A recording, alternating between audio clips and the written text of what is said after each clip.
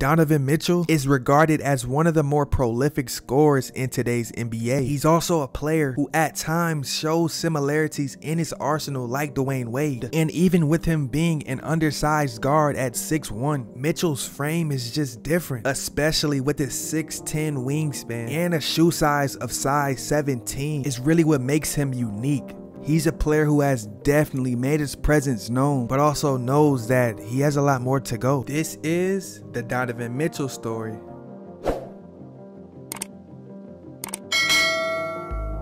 Donovan Mitchell was born on September 7, 1996. In Ellsford, New York, with a population of 4,500 to mother Nicole Mitchell and father Donovan Mitchell Sr. Now his father was a minor league baseball player as a 14th round pick for the Houston Astros. As a kid, Mitchell attended Greenwich County Day School from kindergarten all the way up to the 9th grade, which was the same school that George W. Bush attended, and tuition costed $26,000 a month. But growing up, baseball would be his #1 sport, while basketball was his second option. He really wanted to take after his dad's footsteps. He was always hanging around the minor league clubhouses and even went on bus trips with his dad as the team traveled. Mitchell also loved playing the drums and got his first drum set by the age of 10 years old. And that hobby stuck with him because that's something he does to this day. Mitchell went on to attend Canterbury High School in New Milford, Connecticut, and everything was going pretty smooth as he played in a marching band while playing AAU basketball for the Riverside Hawks, and he was a standout pitcher and shortstop on the school's baseball team.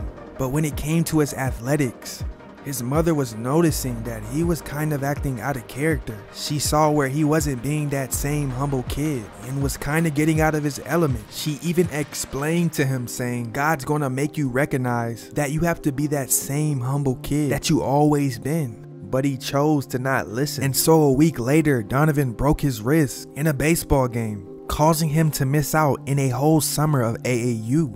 Mitchell even stated, I was sad and cried a little bit. It definitely built that hunger back inside of me to focus on basketball. And he would do just that, putting countless hours in the gym. He decided to transfer schools to Brewster Academy in Wolfboro, New Hampshire. And this is where he finished up his junior and senior year of high school. Nobody really knew who he was, nor did he have a national ranking. But there was just one thing that made him stand out.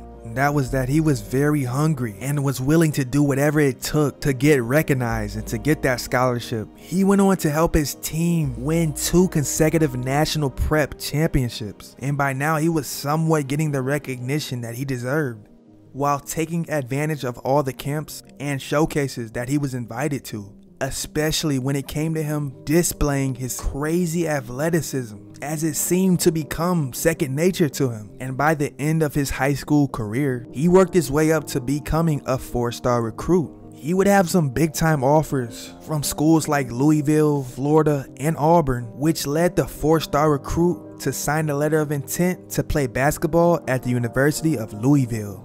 But for his freshman season at Louisville, Donovan struggled and even thought about quitting, as earlier on his confidence was completely struck. He only shot 25% from 3, and the pressure from having to adapt from high school to college at times kinda took a toll on him. He finished his freshman season averaging 7 points, 2 assists, and 3 rebounds. He would also struggle earlier on in his sophomore season as well, as he was benched versus Indiana in the Pacers arena, which was full of NBA scouts. But the very next morning, Donovan would receive a motivational rare text message from his sister telling him how she believed in him and reminded him on all the positive things that allowed him to get to this point. And Donovan knew that if she was saying all that, then it must have been true, which gave him the boost and the confidence to go from averaging 7 points in his freshman season to averaging 16 points during his sophomore year, along with 3 assists and 5 rebounds per contest. He shot 46% from the field and 35% from 3, while also showing that he could be a solid two-way player. He led Louisville with most minutes played most three-pointers made, and steals, and made his way to all ACC and all ACC defensive team honors. So after his breakout sophomore season, he decided to enter his name in the 2017 NBA draft, and he was selected by the Nuggets with the 13th pick, but was then traded to the Jazz later on draft night. But for his rookie season, he averaged 21 points, 4 rebounds, and 4 assists per game, and became the 7th rookie in franchise history to score 40 plus in a game. And to be honest, not a lot of people saw this coming, especially when he put on a show during the 2018 Slam Dunk Contest and was even able to take home the trophy.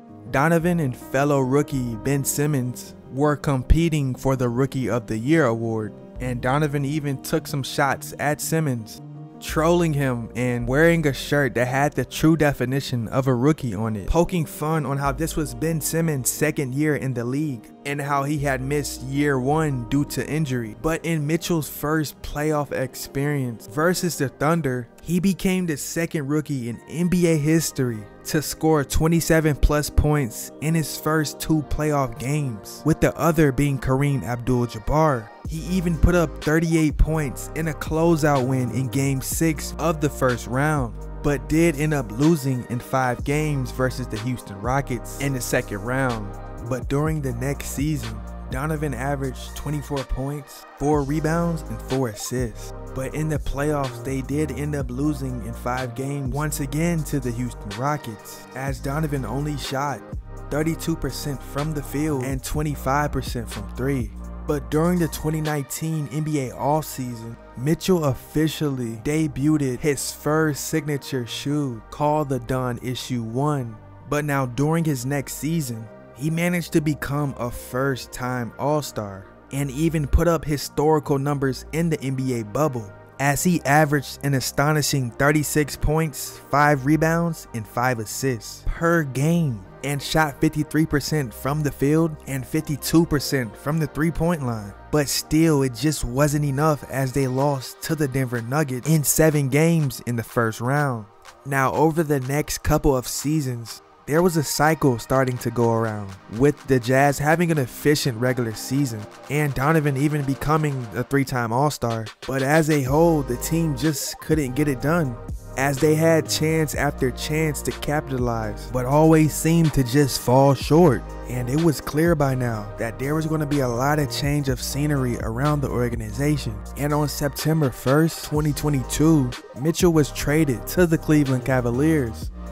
Donovan Mitchell was a player who throughout his journey was always doubted and under the radar, but with his high character and his winning mindset, that is what allowed him to never miss the playoffs in his NBA career, and furthermore has even allowed him to be a 3-time consecutive All-Star, all at just the age of 25 years old. And with his arrival in Cleveland, you can best believe that he's going to fit and enhance the culture of the Cleveland Cavaliers. That just goes into, like I said, God is good, and you just put the work in, you trust yourself, and find a way to take those steps. And with that being said, ladies and gentlemen, this is the Donovan Mitchell story.